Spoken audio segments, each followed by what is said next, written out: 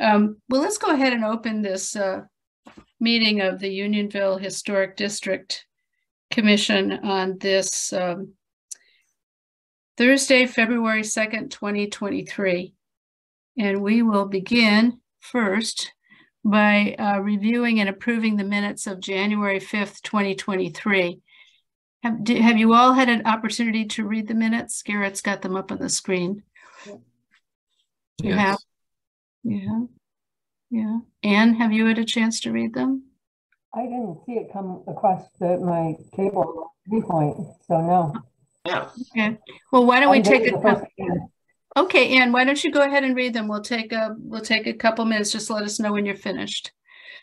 Okay. Hi, Anne. Hey, good afternoon. How's everyone doing? Great. How are you? Doing well, thanks. We're just going over the minutes right now before we vote on them. It looks okay. Okay, great. Thank you. All right. Can I have a motion to approve the minutes? Motion to approve. Thank you. A second? I second. Thank you. Are there any corrections or additions to the minutes? Hearing none, all in favor of approving the January 5th, 2023 minutes, please indicate by saying aye. Aye. Aye. Any opposed? No? Okay, very good. The minutes are approved.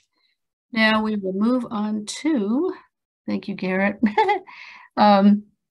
So an informal discussion about from the property owner at 42 Cottage Street who wishes to put up a fence and is not prepared yet to come to ask for COA, but Garrett's going to present the information to us now.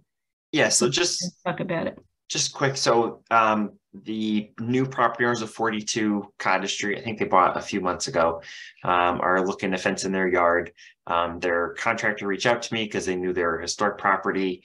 And I told them it was too late in the month to have a COA application, but that I'd be more than happy to present the information to the commission, so that way, you know, they're more prepared at the meeting in that way, because they were eyeing a couple options for fencing, and the fencing contractor kind of pushed them, gave them two options because they were thinking they'd just do black vinyl, but because it's historic property that the commission might not be okay with that. So I said, well, send everything to me, you know, where the fencing will be, and we'll work out from there. So that being said, I got this map from the fencing contractor. So there's an existing cedar stockade fence along the northern property line between the property owners and Bob's house.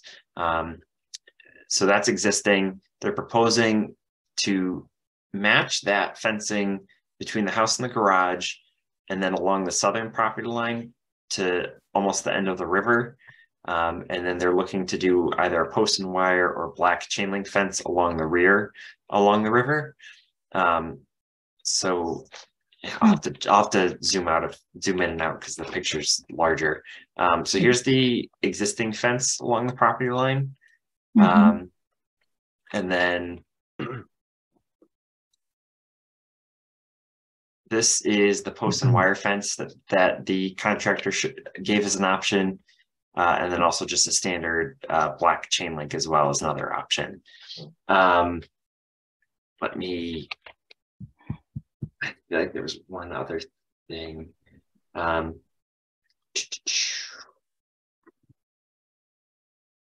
and the fencing shown in purple would be 4 feet high. And I believe the fencing shown in green is 6 feet high.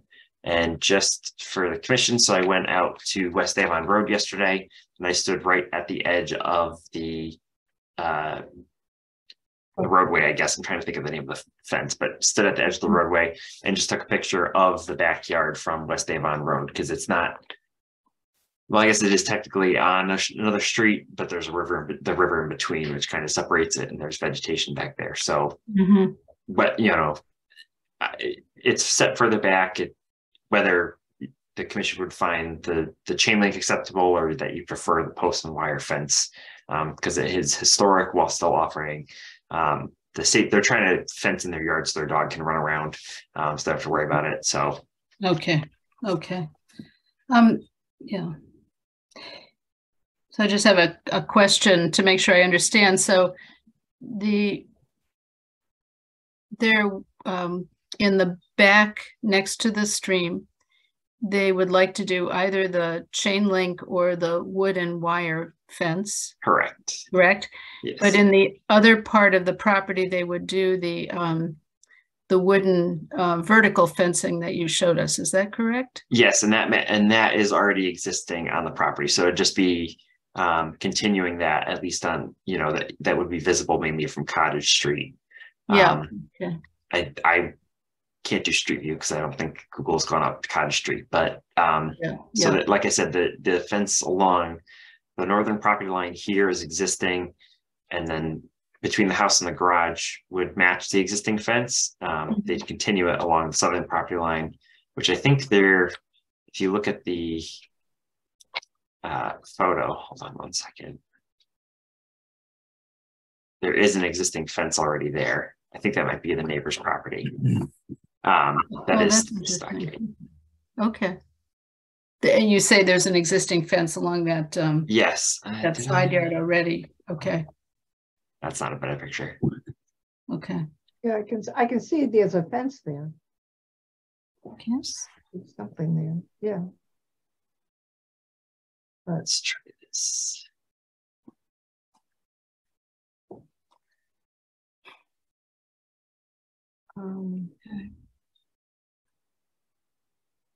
I don't know if from West Avon Road, I've never seen anyone stand there to look over to see whether or not it's visible. So it's not exactly a road you want to stand on. I can attest to that as of yesterday. Yeah. So I don't think it really matters that much what they put back there. I understand they want to protect their dog, but I don't think you'll get complaints from people standing on that road. Matt, you're shaking your head no. Do you No, agree? I would say I would agree with the same. In the summertime, the foliage shrouds the backyards, Right. and if anything, a chain link, the black chain link offers them better views of the brook and everything. That to me, it seems like a more optimal solution for that back area abutting the stream. Okay. Yeah. And I don't think, we're usually not that concerned with the backyard. In this case, there may be some visibility, but people only in the winter time. There and look and complain. So I just want to make sure of this. If you're standing on the street in front of the house, you would not see the chain link fence in the back along the stream? I don't think I can get a view from. Yeah, but I don't, because the side yards it's pretty narrow on either side. This might be a little better. Cottage Street.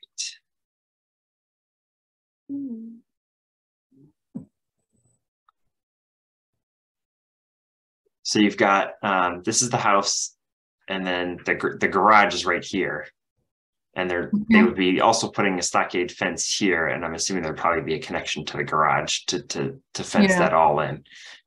So it'd be, and they're looking, so as you can see the existing stockade fence here, that's probably for 38, which I think Sanford and Holly owns.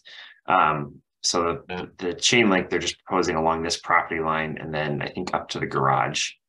So all of this would be, which, I'm sorry, I keep jumping around. No, it's like. So here's Cottage Street. You've got the house, the existing fence here, connecting here, and then it would basically be from the back corner of the garage to the end of the existing fence on the southern property line, which would be to here. So about here. Yeah. It is the section that you can see from West Avon. Again, if you stop and stand on West Avon Road, Right. in the winter. In the winter. In the Right. winter. Right. Yeah. Okay. Yeah. All right. Well, Garrett, thank you for that daredevil Okay. move. We appreciate that. Okay. That's great. All right. Does anybody else have questions about the Garrett, any reason they would go like, is there a reason they're leaning towards the 6-foot stockade on the side yards versus the post and wire? Because it's existing on those sides. So so this is a section of existing fence. That's abutting Bob's property, I right? believe so. I could. It looks Yeah, like it from the yeah. yeah. Sorry. yeah. But that also looks That's good, along too. here, and then there's the existing wood stockade on the south fence as well. Yeah. So that would be just kind of so the the only fully standalone new section of stockade would be from The garage. right. Sorry, I'm getting on my would be connecting from the house to the garage. Right. There's again, this fence is existing. They'd connect it to the house. They might put up their own fence. I think because the one on the Sanford Holly piece, I don't think is in that great condition. But that it would match what the fencing that's already there. Again, match the existing fencing, extend it, and then this would just match that. That way, it gives them some privacy. There's not that many houses on Cottage Street, so but still, I mean, the house is pretty low to begin with. And then the garage is set far back, so I'm assuming that's the reason. I had only been talking with the fencing contractor. I didn't speak to the homeowners, but just get an idea of what the commission thought.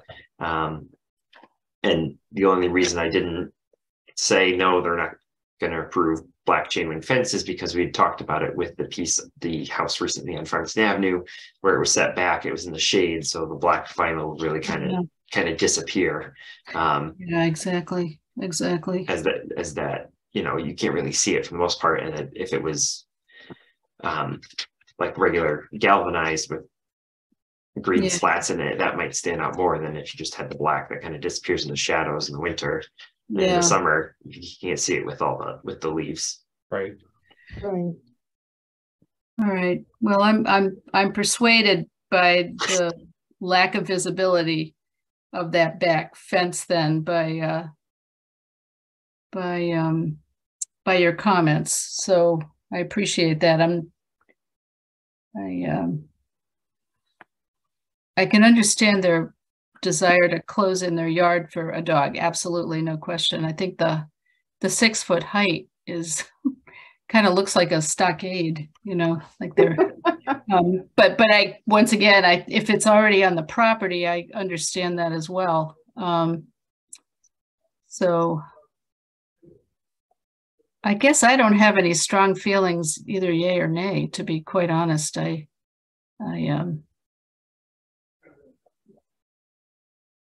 Anybody else have strong feelings, yay or nay?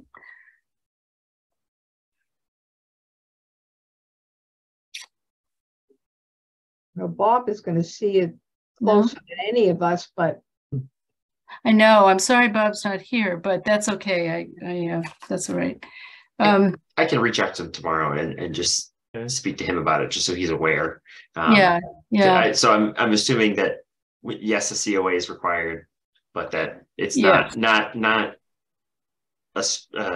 no on the black chain link if as long as we talk about it and the reasoning and everything like that. Yeah, I think, can we say that's a consensus? Is we all agree on that the black chain link is a fine alternative? Yeah. This applicant. Okay. All right. Yes. I mean, if anything, it preserves the view of the backyard and it does for the homeowner. And again, it's shrouded in the summertime. Yeah. It'll blend right in the wintertime. Okay. Okay. I agree. All right, I'll relay that and I'll tell them to make a formal application for the March meeting. Terrific. Thank you, Garrett. All right. Thank you very much. I appreciate it. Yeah, no, that's a great way to go, informal. That's excellent. Yeah. Okay. All right, thank you. All right. So then we will move on to number 4, which is our walking tour brochure. And I know Matt has he says a surprise for us. So take it away, Matt. So some updates and bear with me while I try to do this. Okay. With the technology, but so we had all seen the initial draft that I shared with everybody in terms of the trifold. And there was some feedback and can we try to fit more properties in? And I played around with it and I couldn't get it fit in even in like a bifold format or going to 11 by 14 size, like legal size paper, and maybe going with a quad fold. So I started trying to brainstorm, okay, what else can we do? And what I came up with was, do I have it here? Yes. So you should all see on the screen now, pocket sites. So you guys see that, right? Yes. Okay. So pocket sites is building a walking tour digitally for an app. And so I started playing around with their free version. And what I'm going to share with you now, hopefully, let's see if this works, is what it looks like on a phone. Wow. Huh. That's great.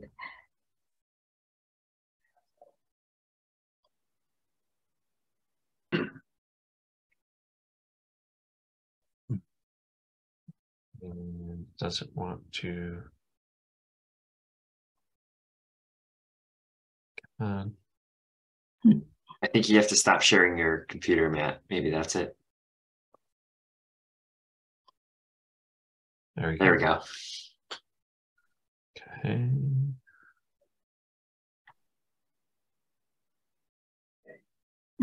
This shows up because of my location.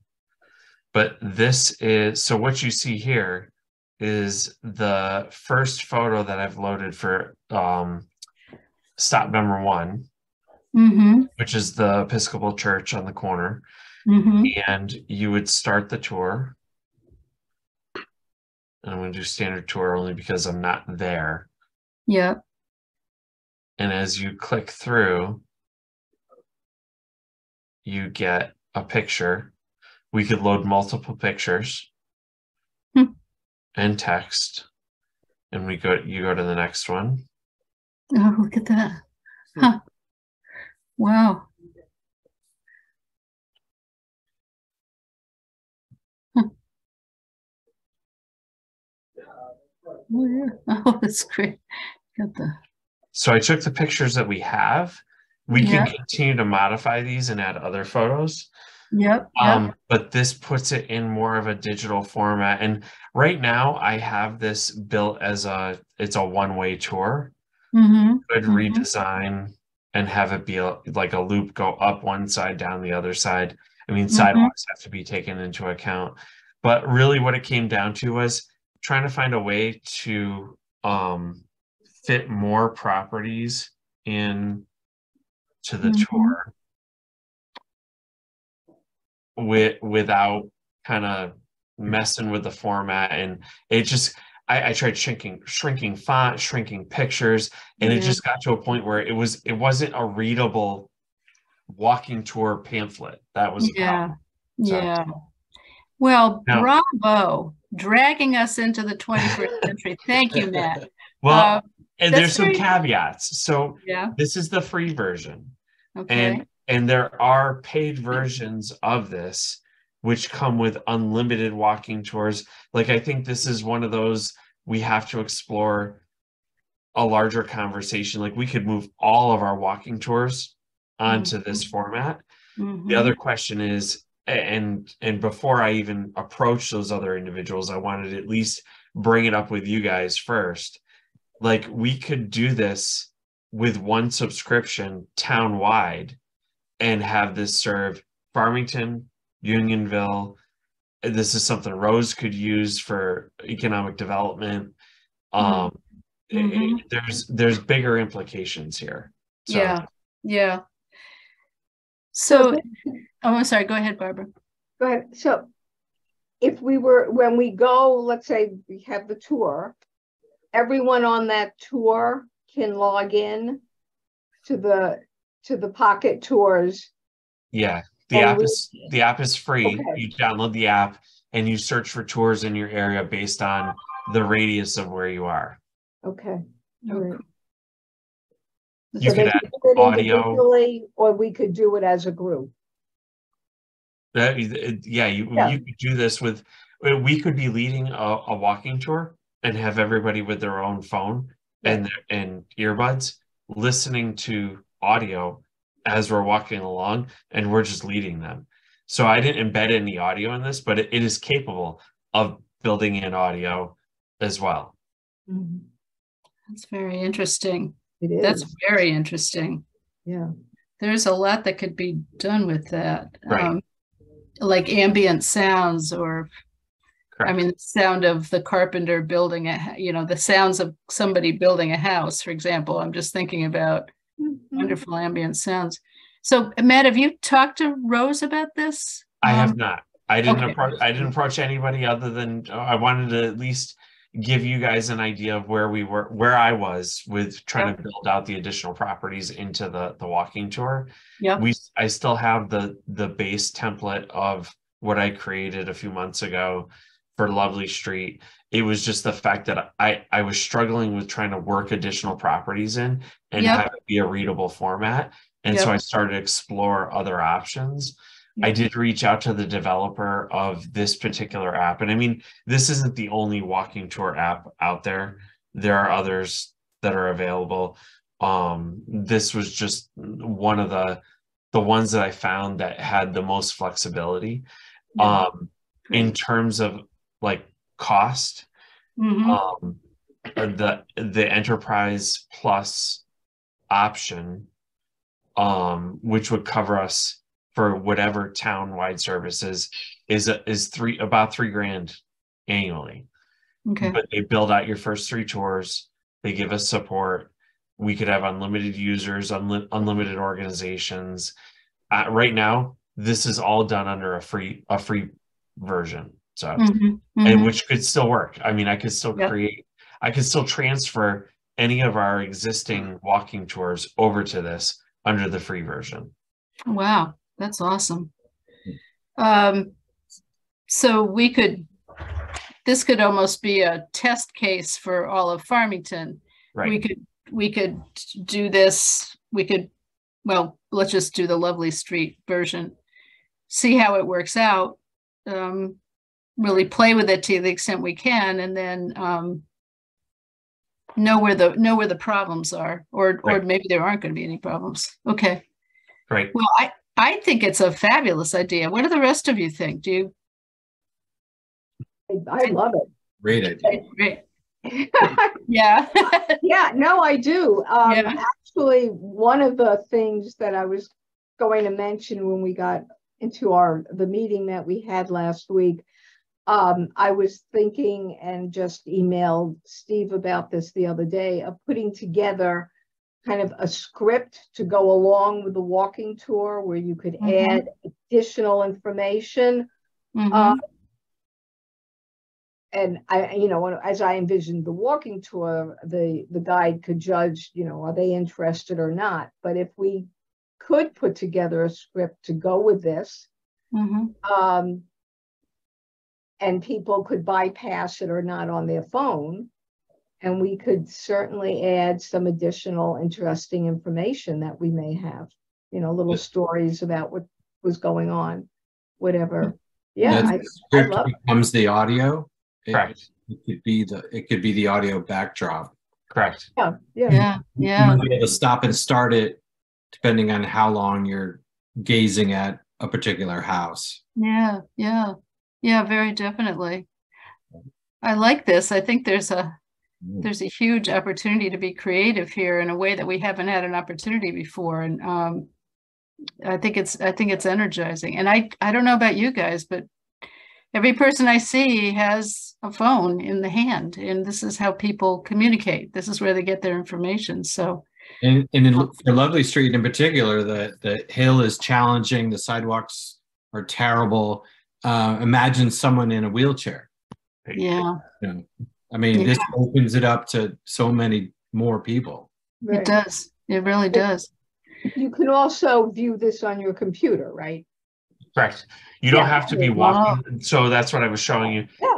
You don't actually have to be there. Right. You can do it virtually as well. Nice. Well, I am all for it. How about now we haven't heard from who haven't we heard from? Anne?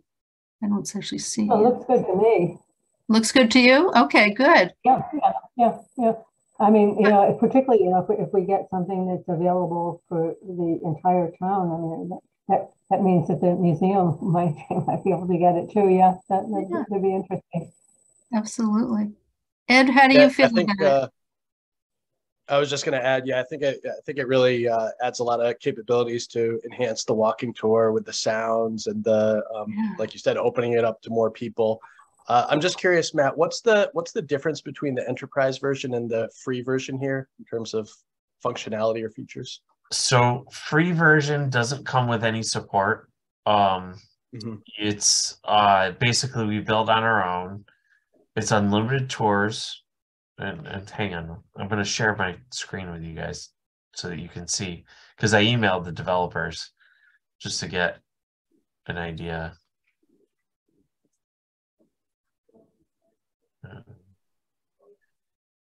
There we go. So free enterprise. So free is free, no support. So I could build stuff, but I had to email them for other things.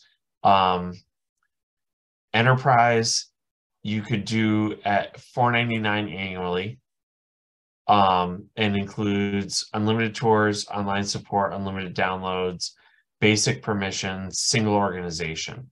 So that gets a little tricky if we're going to use it town-wide. Right.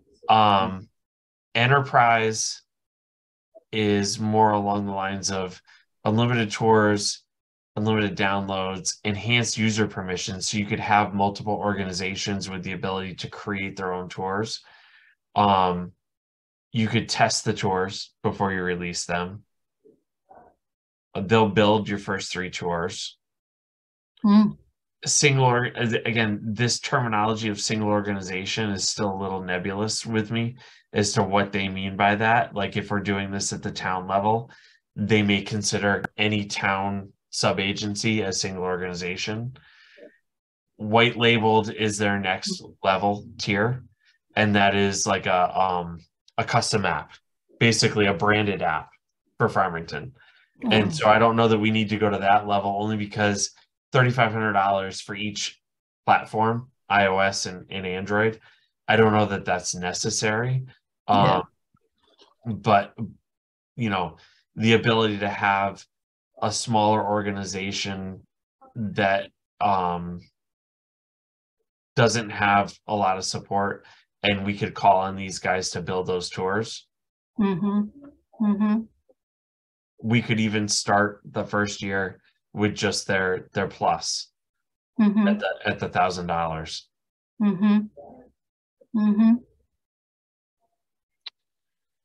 We've got options. Yeah, we do. So let's see. So everybody agrees that it's a good idea and we should definitely go ahead with it. I think given our budget, which is pretty small, I think we'd need to know, Matt, whether the town would be interested in being part of this at the beginning. We can't afford $1,000. We can start with just the Lovely Street one for free as well. Okay. There's nothing committing us to moving forward with a larger version. It was just the concept of, hey, this might allow us to expand on what we've done and be a not only an option for us, but an option for other organizations. Yeah, okay, I see what you're saying. Good. All right. So use the free version as a test case, really. Right. Yeah, okay, great. I say go for it. Anybody disagree? No. Go for it. Okay. Wonderful, Matt. Bravo. Bravo. So I might be calling on some of you for audio recordings if we're going to expand on our description of things. Absolutely. Some narration. Absolutely. I think all of us have all sorts of different sound effects in our lives. So wonderful. I think that's fabulous. Everybody pick a house. Everybody pick a house. There you go. Yeah, Matt, whatever you need moving forward, we don't expect you to go and do this on your own. And so call on us individually or as a group to help with this, please. Yep. Yeah. So can we log in now to it? And you can download the app and it's published. So great. Okay. All right. Can you send us the link, or I will send you guys the link. Great. Okay. Yes. Great. Awesome. Great. Super. Because I want to read and see everything that's there now. Yep. That's great. Awesome. And we had talked also, Steve and I had talked last year about doing a virtual tour. And of course, this is a virtual tour. Right. Mm-hmm. So yeah, it can be hands-on or it could be virtual from your home. So it allows for just everyone to see it, which I think is great. it's wonderful. Just wonderful.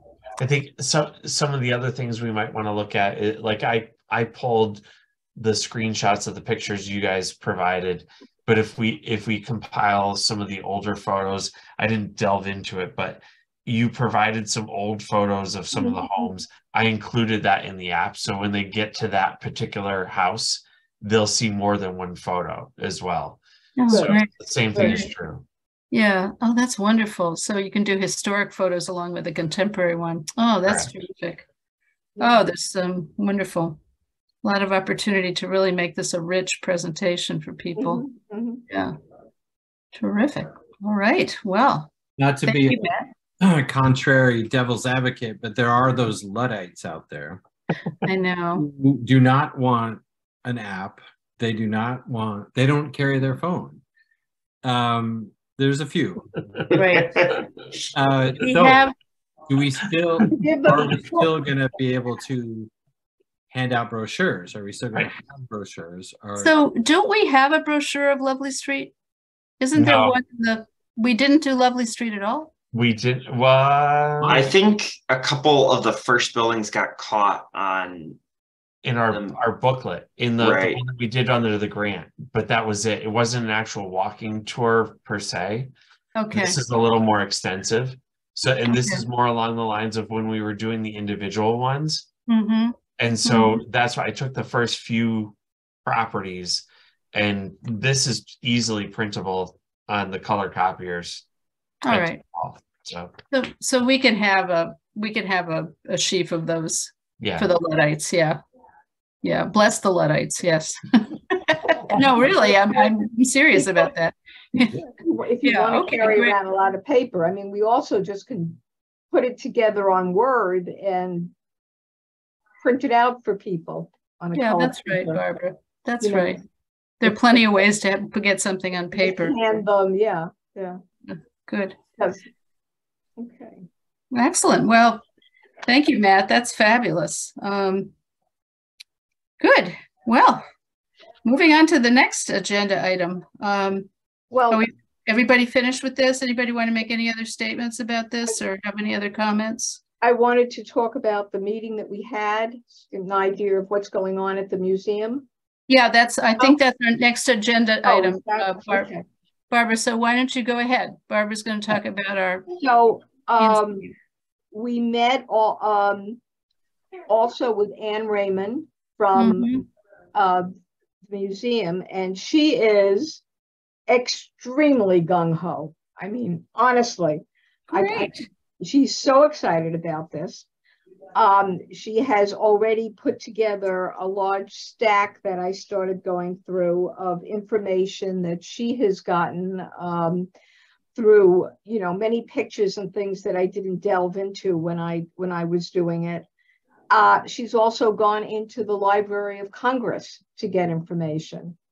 So we've had several different thoughts of how we'd like to have the actual museum piece put together. Of course, they're going to be designing that, but we will probably have at least one of the stained glass windows hanging, which I can't wait to see. They will divide the areas up. There will be an area for Tunx's Hose, and we may be highlighting homes that have interesting people and have been involved with the factories and the life in Unionville that are not on the tour. We're not talking about every house. And remember, I said there are just so many stories, but the museum may then be able to highlight the more interesting ones. And not only the original families, but she has begun to find interesting stories of people who have lived there afterwards that we're not even talking about, just to show how important Lovely Street and the people who have lived there are. So, I mean, there's a lot going on, a lot of work. The first date is June 11th, and they will probably start putting it up a week before. And that's when, if everyone wants to mark their calendars, they will probably want extra help with that, putting it together. So they're also going to try to put together, they have a lot of things, pieces of material, things that were produced in Farmington. Mm-hmm. And that's kind of like more hands-on, although they're going to want everyone touching them, but you'll actually be able to see products. And we're thinking of perhaps talking to Sanford and Hawley again and always, if they have any old carpentry materials that perhaps, because to see what carpenters actually used back then. I don't know if they have samples of what the individual shingles and pieces of wood would have been, because when we look at them now, when the houses have been redone, of course, they've had to be, even though we'll get close to the design, it's manufactured. When they were originally put up, every carpenter had their own tools, their own ways of doing things. The houses were actually much more individual in the design. The basic design may have been the same, but the individual work.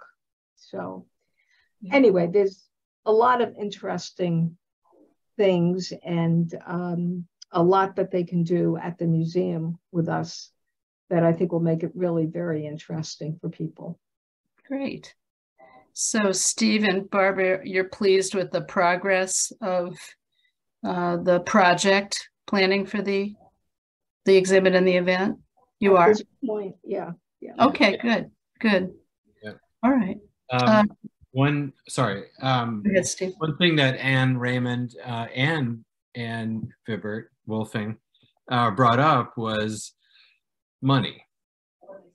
And Lisa, you mentioned about a budget and having not a lot of money, but there are expenses as far as photocopies, enlarged written documents on display boards. They're not incredibly expensive, but when you have numbers of them, they might add up. So we're going to have to get an estimate of what those costs might be and what the Historic District Commission could contribute, what the town might be willing to contribute, and if the museum has any monies, so we're gonna have to pool some resources together to put this on. And there's also opportunities for all of our committee members to contribute as docents, as hosts at the museum, to kind of explain what we're about. Because not only I believe we should take opportunity to present the new historic district, but also to explain to people who are visiting, and maybe even potential homeowners that are thinking about joining, we hope, a historic district, or the ones that are very leery, but they're still going to come and see, especially people from this neighborhood. And so that we might have members there as representatives or hosts to kind of explain and take the fear and loathing, the fear out of, or apprehension out of these people. Loathing? Who said loathing? I love it. So it would be nice to have some of us, all of us, with name tags saying, we're part of this committee. This is my name. If you have any questions about your house, this is what we're about. This is how we can help you. Yep. Of course, setting up. The museum isn't going to do any, they're expecting us to do a lot of the setup and the takedown. That's why I told everyone to write down the date. So, we're just kind of, ringing the bell now. So if you guys are going to be out of town, say, I'm sorry, I'm not available during this, tell us as soon as possible. The exhibit opening, it'd be nice to have a good contingency number of us there. The first Sunday. I guess that's about all I was going to say. Yeah. But like Barbara said, we're really, once we're getting into this, and Anne Raymond, her maiden name is McManama. I don't know if any of you remember the name McManama, but she's a self-taught, incredibly capable and enthusiastic researcher. And it's just becoming, not just the properties and these buildings, but the families who have occupied the building, the businesses, that have helped establish the town. And we can go in many different directions. Right. She also was talking about perhaps having an area with maps. There are maps going back to when it was all farmland. Absolutely. And who owned that farmland? Yeah. Before it became divided up into sections of that.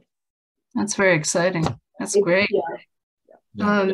So can I just ask a couple of questions?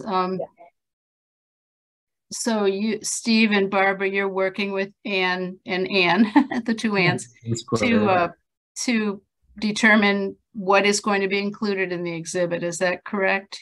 Right. Okay. All right, great. We're going to have to call it down. Always. But that's good. It's not like actually things. Yeah. I would suggest that you come to us at the next meeting with a list and say, okay, and get names from us. I'm interested in volunteering, but I'd like to make a commitment to specific things. So who is going to help us on this date to set up the exhibit? Who is going to help us at the event? So make up a list and get us to volunteer at the next meeting. Right, guys? Yeah. Let's do it. Let's do it right away. It sounds terrific. You guys are making great progress. Anything else you need from us at this point?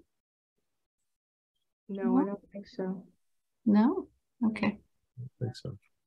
Well, great work. Anybody else have questions about the event or the exhibit? No? All right. Does anybody have anything else for the commission at this meeting you'd like to talk about or ask any questions of Garrett? All right. I guess that's it then. Can I have a motion to adjourn this meeting? So I so move. Thank you. A second? I'll second. Barbara moved. I Thank you. move, yes. Thank you, Barbara and Matt. All right. All in favor of adjournment, please indicate by saying aye. Aye. Aye. Any nays? No? Okay, keep up the good work, everybody. We'll see you in. Great work, Matt. I mean. Yeah, geez, all of you. Fantastic. We'll see you in March.